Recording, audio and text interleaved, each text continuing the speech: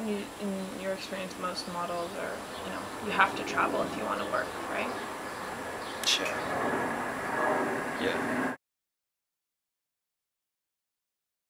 They feel that, like, making a name for yourself in Canada won't get you anywhere else in the world, so you have to go somewhere else to do it. Like, New York is full of Torontonians, and London is full of Torontonians, and Paris is full of Canadians, and like all these other places are full of Canadians who've moved there, migrated, because that's where they can actually flourish with their talent. Even if you live somewhere else, you still have to travel around. Like, it's a global industry.